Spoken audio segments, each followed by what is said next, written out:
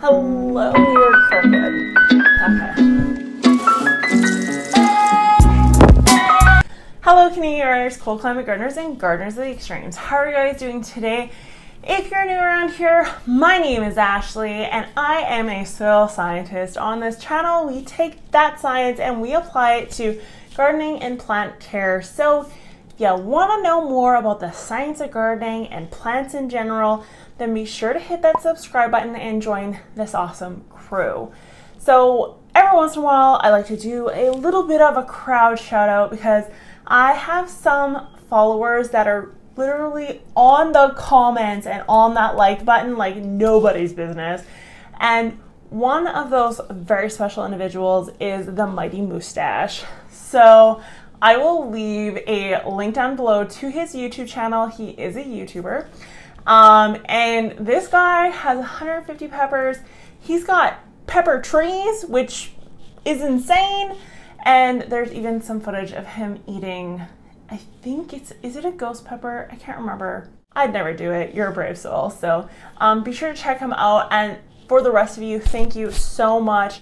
None of you are forgotten. So you are all in the back of my head. And I want to thank you so much for all the comments and all the likes. This is insane, you guys. Every comment, every like, even if it's just a smiley face, helps me kind of come out of the algorithm like crazy. And you know, there's other people who appreciate it as well, because I'm getting contacted by folks who just are finding my channel and they are saying, hallelujah, thank you YouTube for suggesting this on my homepage because I want to know the science. So you're not just helping me, you are helping others as well. So thank you so much. But today we're going to get into the science of peat moss, and I'm excited for this because, well, I'm excited for everybody. Let's get real. But this one I'm really excited for.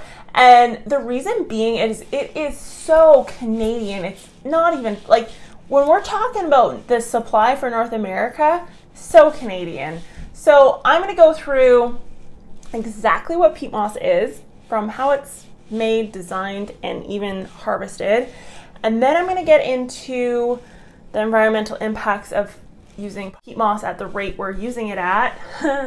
Skip over that if you don't like bummers. And then we're going to get into why exactly gardeners decided to use it and kind of what it does for the garden and why we decided to use it. And then we're going to end off with how to properly apply peat moss to your garden. Yep, it's gonna be good. So let's get into it. I'm excited about this because it's about the soil, and that's kind of my MO, is the soil, because everything starts with the ground for me. Peat moss is a moss that does not have to be specifically sphagnum, but sphagnum is kind of the common moss that's used in this product. But there's many different kinds, and they actually come out of bogs in Canada. And if I'm talking to an American, which 50%-ish of you are, 80% of the peat moss that you guys get in the United States comes from a Canadian wetland or a Canadian bog or marsh. So that's a fun fact. 80% of peat moss used in America, whether it's just straight peat moss or in potting soil mix, that is from Canada. So that is actually kind of cool. But they were basically deposited in depressions in the ground. So as the glacier was retreating, it would pick up pieces of earth that were boulders, and these boulders would kind of spin and brumble around in the bottom of the glacier, and it would carve away at the bedrock. The Canadian Shield, which is straight bedrock, which is kind of higher up in the profile in the boreal forest areas, Ontario, Manitoba, you're more likely to see bedrock on a regular basis than someone in Saskatchewan, or, well, I was going to say Alberta, but you got the friggin' mountains. But in Saskatchewan, for example, you have to go really far north before you start hitting bedrock, up around kind of that La Ronge area. So what would happen is these boulders would work away at the bedrock, and it would leave a basin. This basin would fill with water, and then vegetation would come on top of that. Because there's no water feeding that basin, whether it be through a creek or a river, it is a closed system that doesn't have a lot of freshwater movement. other than just groundwater or natural runoff. That means, since there's no flowing water, that the sphagnum moss was never aerated. It caused an anaerobic environment. This anaerobic environment means that the moss never really decomposes, and it kind of just stays in this half decomposed dead state. That is what peat moss is it's technically just dead moss. It's not quite yet, you know, a fully decomposed organic material, but at the same time, it's not alive either. It's kind of in between. Actually, really cool fact, I wish I had photos of it, but we took a forest soils course in university, and we would have to dig soil profile pits in bogs, in peatmoss bogs. And they would look like grass. It would look completely flat, completely normal, like you could just walk out into it or run across it. But the moment you stepped on it, you'd sink. So depending on how fluffy or how old that bog was, you may sink up to your knees, your shins, or it may just kind of come over top of your shoe. When you stepped on it, the water would kind of flood into its place because peat moss, or moss in general, can hold up to 20 times its weight in water. That's what makes it so valuable to gardeners.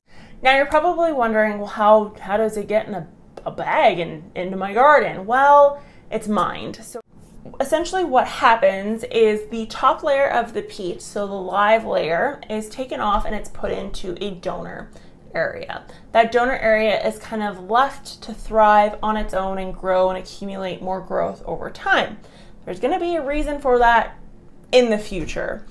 But in the meantime, we have kind of a stripping mechanism that goes across the tops of the peat moss, and it harvests the peat moss in layers. Peat moss bogs can be meters deep, so sometimes it can last up to 20 years as a mining site. This is then completely removed, but what the Canadian government realized was that this peat moss bog has been there since glaciation has receded, and now we're just ripping it off for gardeners. What's putting it back in its place? So thank the heavens for the Indigenous peoples of Canada, because they already knew that these areas were sacred and incredibly important to Mother Earth and just nature in general as an ecosystem. And they said, you're gonna have to fix this. You can't just leave it as an open, gutted mine. So the Canadian government thought, yeah, you're right, we have to do something about this. That's where the donor pile comes into effect. The donor pile is then put into usually a manure spreader. It is chopped up into tiny pieces and broadcasted all over the existing bog area. Then professional ecologists will come in and they'll monitor things like the hydrological cycle, the native plant populations, just to make sure it doesn't dry out too much, it doesn't get too wet, and that kind of a homeostasis is achieved and brought back. Now, for that bog to kind of achieve a level where we can forget about it, that's kind of up for debate. There's one party that says 5 to 20 years, it's completely good, it's fine. And then there's another group of people that are like, no, it's never the same. It doesn't even look the same, let alone function the same in the environment, which I can believe, because we're talking about taking resources from something that's been around for literally thousands of years and then trying to throw it together in 20. I mean, yes, it's not going to be the same. I'm not in that field, but I just can't see it, you know, going back tickety-boo, but that's just me. That's just me. But they do reclaim it to a point that it is functioning and it can be harvested again in years to come, because that's exactly what they do is they will go back to that bog in however many years and kind of reharvest it. This product is then shipped to places like Sungrow Horticulture, Pro Mix, Miracle Grow, anyone who has a potting soil mix or any sort of sphagnum moss mix. They then chew it up really, really fine, so it kind of looks like those little hairs, and then that is what is brought to your front door. Now, you may notice some potting soils have sticks and twigs in them. This has to do more so with the manufacturing company, because everyone is going to get sphagnum that's going to have sticks in it, because it is a part of a forest system. So that's just natural. They're not going to decompose, but it's up to how the manufacturer decides to deal with those sticks. So whether they filter them out or sift them out or manually pick them out, depending on how much ends up on your doorstep. Now, what triggered a gardener to even think of putting this in a potting soil or in the garden in general? Well, it comes down to two things, two main factors: the ability to hold moisture and the increase of the cation exchange capacity.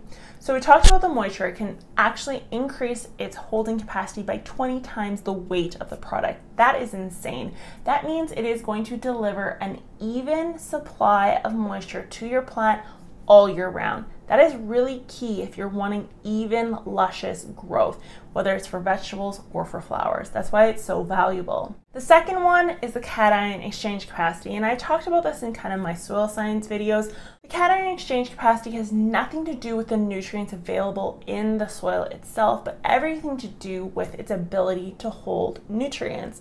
So the same reasons why the indigenous people realized the importance of this bog in the environment is the same reason gardeners use it in their pots. It has the ability to hold on to stuff. It has the ability to filter out toxins. Any sort of toxin can be actually held in the peat moss and not leached into the water systems or into the plant systems. But on the other hand, it's really good at holding on to vital nutrients for the plant and then delivering it to the plant over time. This is so valuable because the only other substrate that is able to provide this reaction or this physics or chemistry to a plant is actually clay. And as we know, clay can become very compacted and the porosity can shrink a lot. But with peat moss, we actually have a really good balance of airflow as long as we don't fully saturate it, and just kind of porosity in general. We have an even amount of everything. And that's why it is so valuable to gardeners. The other reason it is incredibly valuable to gardeners is because it has an acidic profile. So its pH is running around a 4.4 on average. This 4.4 means it is really good at reducing the pH in your soil naturally. I add it to my flower beds every single year. It is going to bring that alkaline soil that's up around the 8s or greater, 7 or greater, and it's going to help it bring it down closer to 7 or maybe even a bit below 7, which may be what you want in the case of African violets or blueberries, for example. It has to do with that nutrient chart that I always show that has all the different nutrients when they're available at what pHs. So if you're ever asked or you're ever wondering, well, how do I bring my pH down? Peat moss is a really good solution for that. It's naturally going to bring it down, and it's not going to falsely bring it down for a day like vinegar would. It's going to permanently or relatively permanently bring that pH down to more an acidic level, which is what delivers a different nutrient profile to the plant. This acidity is also really valuable because it actually helps suppress fungus and bacterial growth, which is why it is really commonly used in seed starters or the peat pods. It has to do with the fact that it is acidic and its moisture retaining properties, but because of its acidity, it's less likely to get mold and fungus on it if you are able to manage the water and the kind of the airflow around that product. Now, what does this mean? Well, as a gardener, it's really simple. It's up to us to do our research and see where our products are coming from. So if you didn't know where peat moss came from, or you had no idea that it wasn't a sustainable product, then make sure you give this video a thumbs up and drop me a comment below. I'd love to know exactly if any other influencers have ever talked about this, or anyone has ever kind of brought this to your attention. What you can do as a gardener to support the Canadian bogs, whether you're American or Canadian, is buy your products only when you need to. That means reuse your potting soil if you can. I reuse my potting soil. I have a video on exactly how to replenish that soil and how to reuse it every year. I know there's a lot of people out there that push for the best that money can buy when it comes to potting soil. That's simply just not sustainable. It's the same thing as if you could buy the biggest and the best cell phone every year. Of course you can do it, but should you? That's up to you. So as a gardener, what you can do to make this more sustainable is reuse that potting soil every year. Draw awareness to the fact that this is not, honestly, there's a lot of studies and a lot of people coming out saying that this is not a sustainable mining activity, and that, you know, it's gonna run out eventually. I don't know what the stats on that is. I don't know if that is the case. I'm not up there in the field. I'm not seeing this go on. If there is anyone that works in like the peatmoss mining industry and they can weigh in on this, I'd actually love to hear. Leave a comment below, DM me, whatever the case is. But I do think this is a really important PSA. I think it's really important to draw attention to the fact that this is a very valuable product for gardeners. And as gardeners, it is important that we kind of take all the facts, we digest what we learn, and then we kind of put it out there for beginners and experts to kind of do our hobby in a sustainable way. We ask hobbyists all over the world to do their job in a way that is going to last a long time, and I think it's our duty to do the same. So I hope you guys enjoyed this video. I had a ton of fun just researching and watching enormous amounts of clips of peatmoss bog mines. I thought it was cool, the machine. Anyways, that might just be me. It probably is just me, but whatever. I will talk to you guys next time. Thank you so much for watching, and if you like this video, be sure to give it a thumbs up, drop me a comment below, and hit that subscribe button if this is the type of channel you enjoy. I will talk to you guys later. Bye. Hello Canadian gardeners, cold climate gardeners, and gardeners of the extremes. I don't have my mic in. Damn it.